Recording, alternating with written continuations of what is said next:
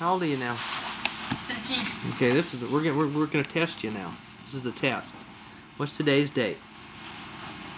December 24th. Yeah. What year?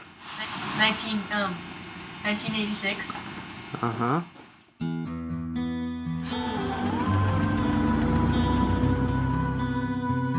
He was a big kid. He was a big kid.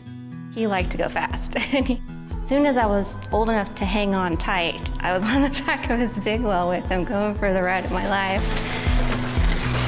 Yay! That guy made the best of every single minute. He lived 5 lifetimes.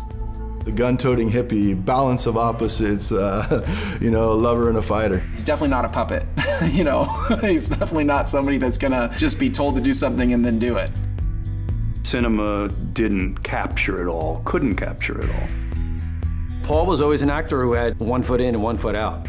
He would just disappear. I'll take that. Bye, Paul. He'd always say, like, I wanted to be a park ranger, you know, make 28 grand a year and, like, live in the wilderness. That's really what he wanted to do. My daughter, my surfing, that's the life, and that's what I care about. I can actually say he did a lot of things that made a lot of difference in a lot of people's lives, you know? He was a giver. If you loved him the way we did, you would say, well, why him and not us?